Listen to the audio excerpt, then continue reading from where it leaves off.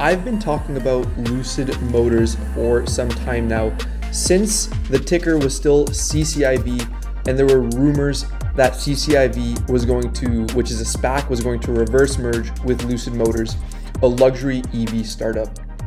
I made quite a killing on this stock two times, well, one specifically where my average price was $18. I only picked up 27 shares here.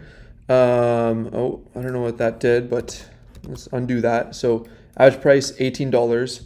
I sold it at $56 and I made 1,000%. So whereas my cost basis was 500 bucks. So 2x gain right there. And I also bought it again. Average cost was $22. I sold it at $26 for just a gain of $59. So those were my two plays with Lucid Motors, just for full transparency. I don't own any shares of this stock as of right now, but just thought I'd share that with you. So this stock right now is trading at $34.62. And if you look at the max chart, it's been on quite a volatile ride. If you got in pre-SPAC when it was at $10 a share, you would have seen a nice 250% gain on your investment. I bought in around here at 18, rode it all the way up to $56 before the stock came back down to earth. And a lot of people are still losing a lot of money because a lot of people bought when it was at like $30 to $40 to $50.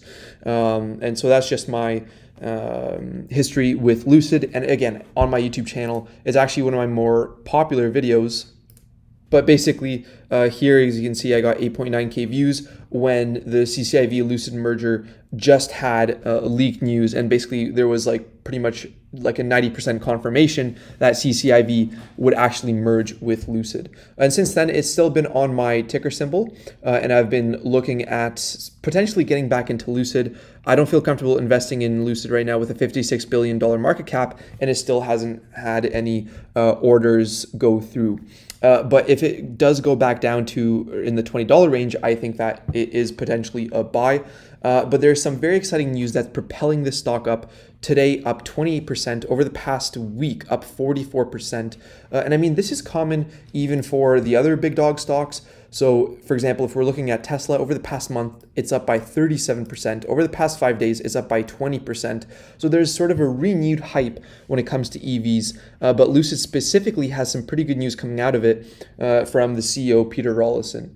And also another stock that I own, Solo, right now is up by 14% over some pretty positive news. So overall, the EV market is generally doing well right now relative to other even like tech stocks.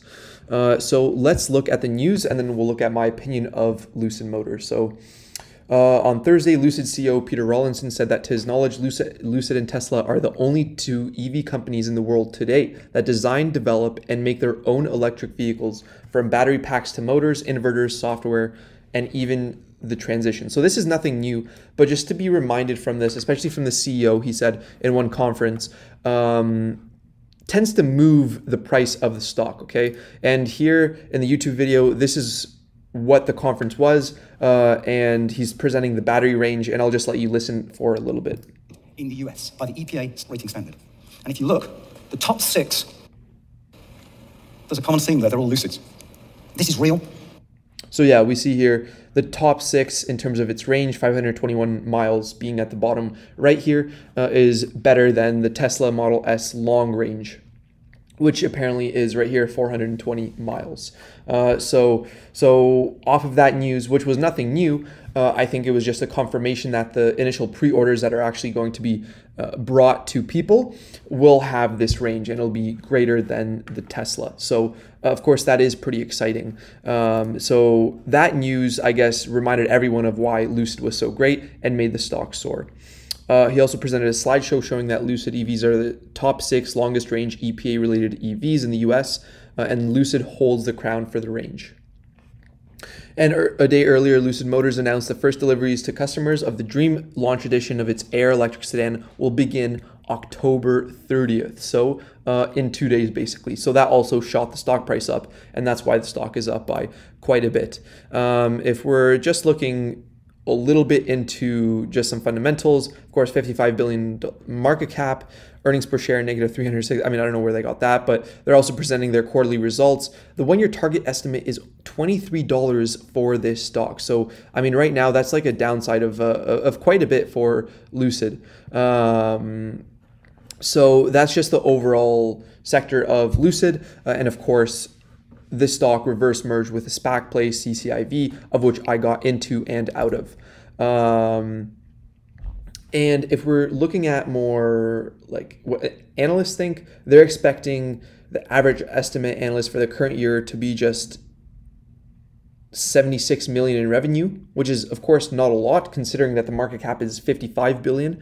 So it would be like 100 something price to sales ratio. However, they're expecting 2,100 or close to 2,200% increase in revenue, all the way to close to 2 billion in revenue based off of 3 analysts covering this stock right now. So a huge spike in revenue, and that's why this stock is valued so highly, is because especially in the near term to immediate term future, this company is supposed to gain a massive amount of revenue just looking at the sales growth year to year. And on top of that, since they're making vehicles that are on the luxury end, they can charge higher prices, which translate to better margins for a company like Lucid. And of course, every time the stock pops by like 29% in one day, it's pretty natural for other people to start talking about it. And right now there's like 171 people viewing the comments. And I mean, I just like going through these, and sometimes they gave me a kick. Proud owner of 8 shares. It's not much, but it's a start. Well, at least I got more shares than that at the beginning. But a lot of people make fun of my share position, or it's, oh, you only have 27 shares. Well, I'm a grad student, you know, I'm poor as shit, so I can only afford that. So yeah, again, Bank of America, Lucid is a combo of Tesla and Ferrari. So yeah, there's a lot of hype. And again, I would be hesitant to buy on the hype. Maybe wait before the price of Lucid settles down again and then go back in. That's just my experience. I mean, if we look at the chart, I can tell you this thing is probably going to be like through the roof in terms of the upper Bollinger Band. So yeah, if we zoom in, this was the huge pre-SPAC deal. This was even before the SPAC deal was announced.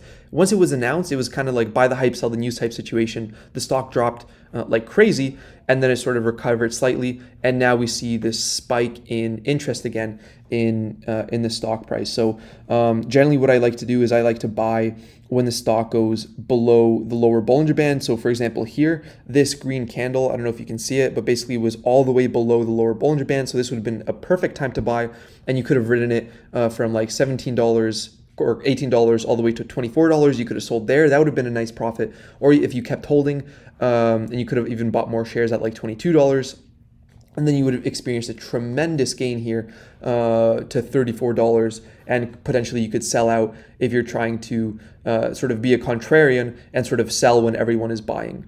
That's sort of the way I like to invest, and I've made quite a bit of money that way. But again, it's just up to you. So of course, it's not at $56 a share yet where I sold it previously, but I mean, you could say this here, 34%. Let's say you've made like, you've doubled your money, and you say, you know what, I'm going to take my profits. But let me know where you think CCIV stock is going. If you enjoy this video, be sure to give it a like and subscribe to the channel if you haven't already, as well as check out the free Discord here down below for some great content and some great content creators that are on this Discord as well. For example, Amaya, Helson, yeah, if you want to support me, there are also a couple links down below, also to my socials such as YouTube and TikTok. So love you all. Peace out. Let me know what you think of this move, and I'll see you in the next one.